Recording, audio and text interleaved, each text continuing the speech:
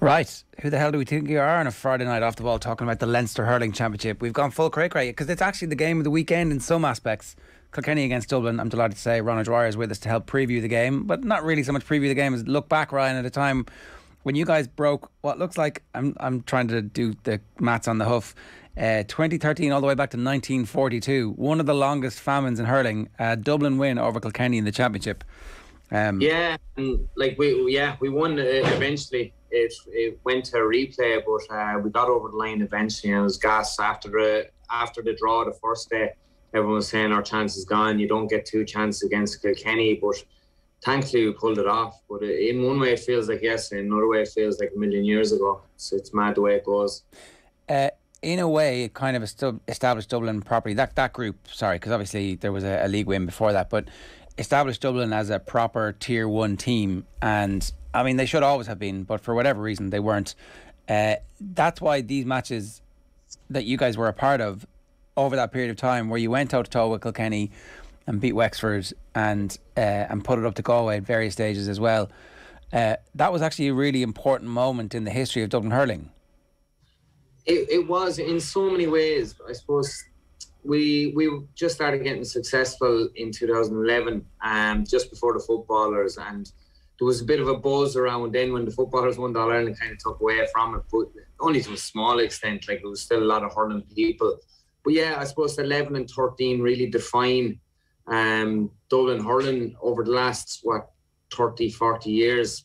It's just that period really defines it. And I was lucky to be part of it. Some great players that have come from it. Some of them are still there, part of the present panel. But it would do so much for hurling in the capital if they could just, I'm not saying they have to win any All-Ireland, but just to get them competitive to win a Leinster title or a league title and maybe get to an All-Ireland semi-final. I think that would be huge to start with. Take us back to 2013 before we talk about the team this weekend and the impact that it might have, the wider impact.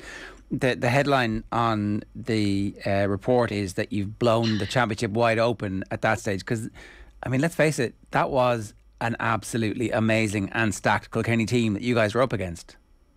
Yeah, it was, and like, they had won so much. They were all big, strong, physical men, and all well able to hurl, and they were so experienced in everything they did, the way they carried themselves, the way they behaved, even away from the pitch. Everything they did was just so professional. In an amateur world, it was professional. But yeah, I suppose that summer, it and not just Dublin, it was, the whole championship was blown out. Because you looked at the previous All-Ireland winners, or the contesting All-Irelands, right? Between 2011 and 2012, you had Tip, Galway and Kilkenny. And a couple of weeks after we bet Kilkenny in the Leinster Championship, well, the three of those teams were out. So it really did blow it up. Not beating Kilkenny, but later on in that year, it was certainly blown out of the water. I know you could say your traditional county of Cork were there in the semi-final and ultimately got to the final. But they had been down for a few years. They hadn't won since 2006. So it was, or five or six. But it was massive just to get the changes. And from a neutral point of view, looking in and not being the same teams again and again and again. What was the difference between the first week and the second week? How did you manage to not blow your chance, basically? Because that's the received wisdom, especially against a team like Kilkenny. Well, do you know what? I go actually back further. The first day against Wexford, down in Wexford Park, we should have been bet that day. We were bet with a few minutes to go, and Eamon Dillon scored a goal to bring us back into bring it into a replay. Only for that, no one will be talking about 2013. If we got bet in that game, I don't know, would Daly been there in 2014. We just built momentum. Like, the team that we had out, I'm not saying personnel, but just the way we played the first day against Wexford. If we had played against Kilkenny like that, if we got Kilkenny the very first day for the championship, we would have been bet. But it was we bet Wexford. We drew Wexford, bet them in the replay, got a bit of momentum for that, came up against Kilkenny, drew at Kilkenny. It was just week after week, and we were getting, like, a lot of people talk about the championship, the way it's structured, and a lot of people are giving out now that it's week after week and it's too intense. But if it's managed correctly and there's not overload with the players at training and things like that, it is manageable. And if you're lucky to a certain extent as well with injuries. But we'd 5 games in 5 weeks between the 2 Wexford games, 2 Kilkenny games, and then the Galway game and then the final. And we gathered momentum along that time, and with those games, and different people stood up each game. Like the Wexford game, I remember it was Mikey Carton won a ball, broke out and led it into Eamon Dillon, Trollier for the last goal to get to the replay. And then the following day after that, the Wexford game, Dotsy and Paul Ryan had crackers. The first day against Kilkenny, Danny Sutcliffe and Conal Keeney played very good.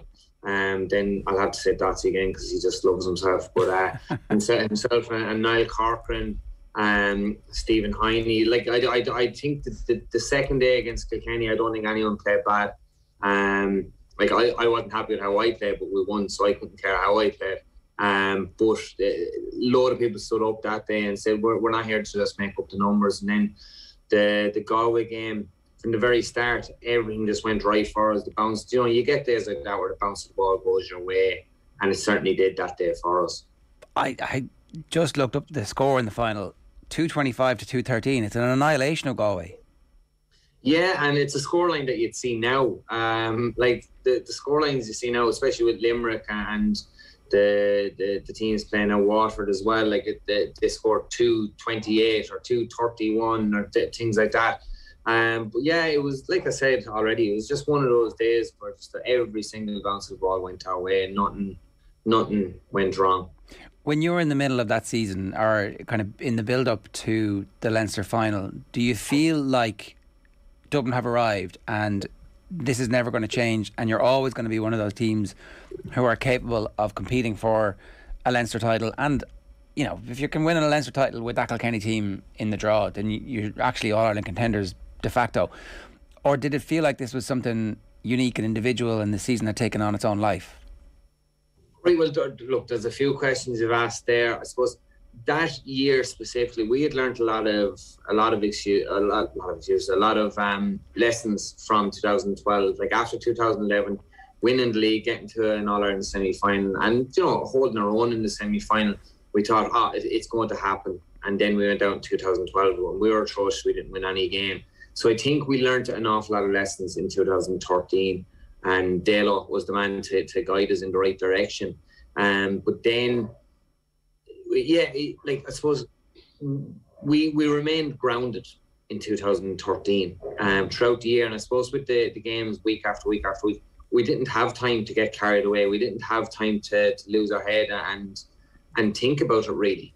But I certainly think Dalo and the rest of the management team they managed us well, and they kept our feet on the ground to say, yeah, look, next day is the one that matters. You're only as good as your next game. But I suppose to answer the next question that you put as well, did we think it was going to happen year after year? We knew that nothing lasts forever. We were very disappointed in 2014. We had a poor year by our standards, but maybe we thought it might have gone on longer. It didn't, but we certainly didn't think, we're going to be contesting finals every year, because you need, no, this is just personally, you need that conveyor belt of one or two lads coming through every year to, I suppose, to freshen things up and to challenge and to take lads out of their comfort zone, lads that may be established on the team, to take them out of their comfort zone and say, well, that's not your spot. It's going to be mine soon, You did have quite a wait then before the All-Ireland semi-final, and you end up coming up against the Cork team, who go on to lose the final against Clare. What happened to you in the semi-final that you weren't able to reproduce the form from the previous 2 games against Kilkenny in the Leinster final? Well, I won't come up with excuses that we didn't perform. I thought we played very well in the Cork game. I don't think there's anyone that's had a bad game. No, I might say the ref had a bad game, but that's just me personally. But yeah, look, I don't think that I suppose the days after the Cork game, there was a lot of people saying to me this is the best game they've ever seen. Right. So game of the year, whatever. So I think we played very well. We definitely played good enough to win that game. And I think if we did win that game, I'm not saying we would have won the final, but I think the pressure would have been off us because we wouldn't have been the traditional team. All the pressure would have been on Clare, and the fact that Davy and Dalo were the two managers. All the attention would have been on them and their relationship and how they managed the team. So I think pressure wouldn't have been on us at all, and I don't think the media attention would have been on us. So yeah, but look, these are things we'll never know. It doesn't sound like there's huge regrets apart from a little bit of a hangover with the referee, but other than that, it doesn't sound like there's massive regrets from losing that semi-final in a way that like so many teams have regrets because something horrific happens, somebody doesn't play well, there's a red card, there's a penalty miss or a square ball. Not that we're bitter about that. I think from a team perspective, I don't think we've any regrets. The only regret is not winning. Sure. But I don't think we've any regrets in the performance. There's no finger pointing after it. No, and there wasn't. Not from the players, anyway. From the public, there might have been a little bit. But no, I think we handled it well. I thought we played as good as we could have played that day. We could have won it if things were different. From a team point of view, from a personal point of view, yeah, I said it before. I don't think a day goes by where I don't think about that game and about that one incident, or if I don't think about it, I'm probably reminded about it.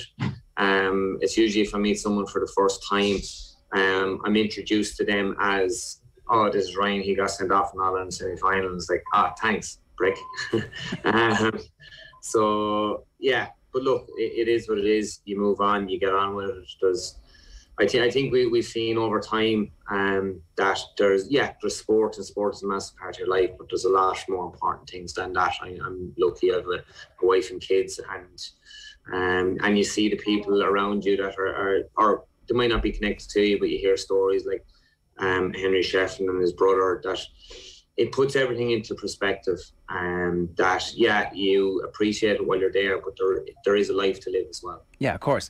Like ultimately time passes, and whatever hurt people feel from sports events, we should get over that, like, because ultimately this is sport and it's supposed to be enjoyable and entertaining, and it's one county's best against another county's best, but it's not the life defining thing that sometimes we turn it into.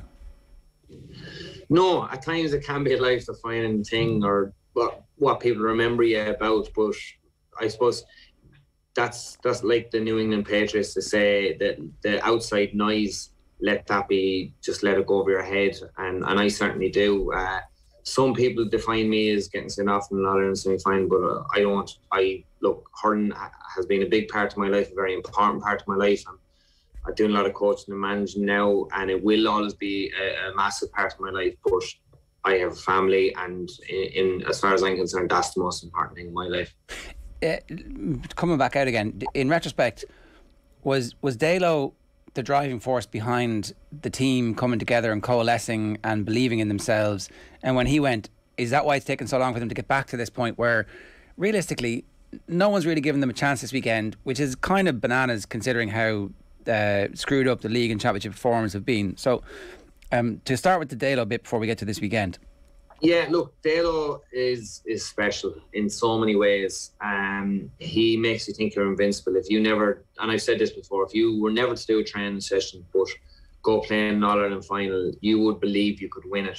But I think the people he had around him as well, Richie Stakem, Kieran Heatherton, and Declan Coyle, he was our sports psychologist. And I suppose in 2013, Tony Griffin was there as well.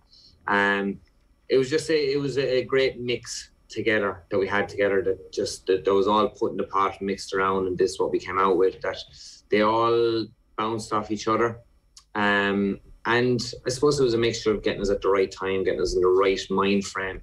Like I said earlier, that game against Wexford, the first game against Wexford, it could have been all over. So look, it is what it is. But yeah, look, Dalo, he's an unbelievable character. He is special, and I think he was the glue that brought everything together. As regards after that, when Dalo finished and Ger came in, I think there was Ger did a lot of hard work, because I think there was a transition period, like you see Tip going through that now, and previous teams before that. There is a transition period. It's very rare. No, it is achievable. It's very rare there's a seamless transition. Even you could say Kilkenny are going through that change for the last couple of years, and at the moment I know they've won Leinster, but they're still going through the change from what they were 5-6 years ago. I think Ger handled that transition, and I think it was a natural.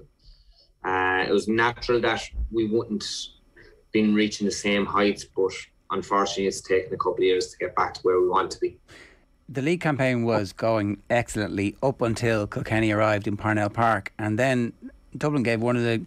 You can't be shocked by a league performance, but it was genuinely shocking how flat they were, considering the week before they'd gone to Semple and beaten Tip, and it was like... Yeah. You know, I have a few things about the league and the Walsh Cup before that. Like the Walsh Cup, my biggest worry about the Walsh Cup is... Like what I would use the pre-season competition for, like the Walsh Cup, I would use it as seeing players that you hadn't seen before, and giving them a chance and mixing them in with the more established players. Dublin didn't do that. They had nearly more or less their starting team for all the Walsh Cup, about one or two, more or less their starting team, and that was my biggest worry. Then when it came into the league, they hit the ground running. And got off to a brilliant start. I think it was 3 out of 3, and then came up against Kilkenny, and I went to that game. I actually missed the first 5 minutes because Naxton on M50 on the way over, but I got in there, and I suppose 5 minutes after that I was devastated, because I suppose hoping and believing that Dublin can push on from this. And especially when I saw the Kilkenny team that was named, it didn't strike fear into me. So I said, yeah, they could turn these over, especially when Kilkenny have to come to Parnell Park. Maybe you might so see it out in their mind now, and then when they come for championship, yeah, it'll be all guns blazing, but at least you have that mental thing over them, that, all right, we won here already. But just the performance that night, and I know I can be critical of Dublin at times, but it's not coming through from a bad place. It's coming from a place that I know that the players that they have, and I know what they can be capable of. And you saw the early rounds of the league what Dublin can be capable of, and in the games this year against Wexford and all the games they played. But just that day against Kilkenny, I was devastated leaving the place. So I just wanted to hang my head by half time and leave. And I was in bad form. My poor wife having to come with me and having to listen to me the whole way home in the car wasn't easy for her either. But I do believe they can bounce back. I do believe there's a performance in them this weekend. Like the team they had out the last day. Look, I suppose you can look at this from a few different point of views. Donald Burke is the main threat in forwards, without a doubt, from frees and from play. Give him a yard of space and he has a point scored. If he can be nullified, you're kind of wondering where can other scores come from. I know Fergal Whiteley will score two, maybe 3 points. Rima Bright had a very good day the last day. Ron Hayes can blow so hot and cold. Like he could go out and score 2-4, but then mightn't get a touch of the ball. But to beat Kilkenny, whether it's in Nolan Park, Parnell Park or Croke Park, you need everyone playing to their max. Can Dublin do that? Yeah, I've no doubt they can do it. And I truly believe they can win. I'm not just saying that for airtime or anything like that. But everyone is going to have to put their shoulder to the wheel and fight. And that's something I didn't see in the league game against Kilkenny in Parnell Park. They played the game and they went through the motions, but there was no fight, no raw aggression. I don't even know a better way of saying that, but like. But there was.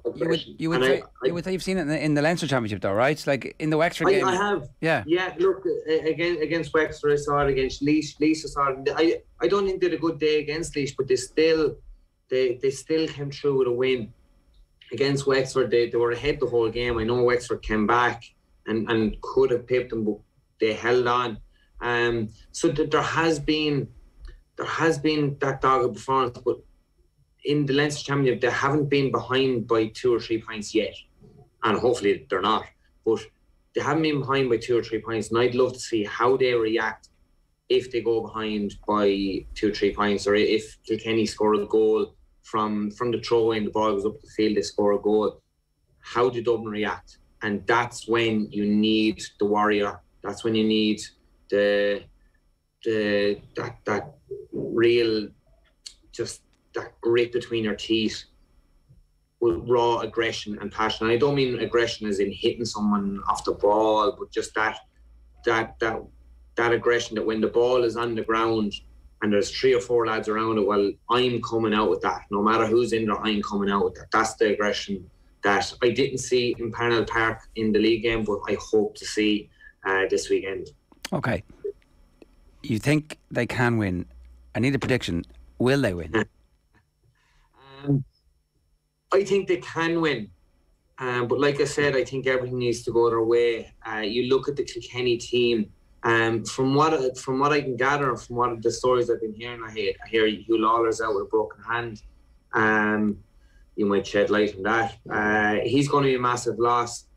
He kept Ron Hayes very quiet. I think if there's someone else in there, depending on who it is, Ronan could be given that room to expose the Kilkenny backline. But I think, look, you know what Kilkenny are going to bring. Kilkenny are going to bring aggression. No matter, they could be going out and having a game of cards and they'll bring aggression to it. It's just it's in their breeding, it's their culture, it's what they do, it's what they're known for. I do think Dublin can win it, but I do, and I hate saying this, I do think Kilkenny will pip them. Okay, that's fair enough. In the other important games this weekend, we've kind of reached a weird point where it looks like both Cork and Tip are going to go out at the round robin stages of look, Tip have 1 game left and they've no points, so the most they can get is 2 points next week against Cork. Cork still have a chance of gathering 4 points from the next 2 games, so they do have an outside chance. Like Waterford have 2 points, and they have a few games left, so anything can happen. Waterford have to go to Ennis, so look, anything can happen, but I do, and I hate saying it, but I do see Cork and Tip gone, and not gone, but like it's a terrible thing to say, but yeah, I don't think they're going to get through to the All-Ireland series. I heard people talking about a moral victory for Tip at the weekend, and I did think things have changed a lot, where we're talking about moral victories for a Tipperary team that is festooned with All-Ireland winners and that has underage success coming slowly through. So is it just a period of transition and a horrific injury list, and that's a weird thing that happened this year as opposed to being anything more terminal than that? Yeah, look, I think Colin Bonner has a tough job ahead of him, and the reason it's going to be tough is not the transition. I think it's the Tip public. I really, really hope the Tip public give him time, because Colin is a great man. He's a club mate of mine, and I'd be friendly with him. And I'm not just saying this because I'm friendly with him, but I do think he could be the man to bring Tip back to the top table. I'm not saying he'll win an All-Ireland with them, but he will get them competing again. But I just think the Tip public can put him under pressure. I do think last week, and I hate saying it about Tip, last week, yeah, it was a moral victory. And it just showed that, look, there will be a transition of giving the new lads, and new lads, I mean the younger lads, giving them time yeah, if they do get beaten in 1 or 2 games, that's grand. But they're getting up to the pace of inter-county level. Like, you can have a brilliant county under 20 player, and the game is fast and skillful. But then as soon as you go up to senior, it's fast, skillful, but you're also adding the physicality to it and the dark arts of someone that's hurling for 10 years senior in the county. That, yeah, they might be slower than you, but they know when to make the run. They know how to get in front of you, and they know how to stop you. So I think give them a bit of time. I'm not saying Tip will win All Ireland, but they Colin Bonner certainly will bring them back up to the top table. All right, so final one is then, you think that Waterford are going to win this weekend and knock Cork out straight away, or Cork might limp on to next weekend? It might not be enough anyway. The fact that it's in Walsh Park in Waterford, I do think Waterford are going to win. I do think Cork could win, but right now I fancy Waterford. I know I've been very indecisive in my result in my predictions today, but I do think Waterford will win. I think they'll have enough for Cork and could win it pulling away. All right, it'll be good either way. Ryan, good stuff. Thanks a million for joining us. Cheers. No problem. Thanks a million. Chat to you soon.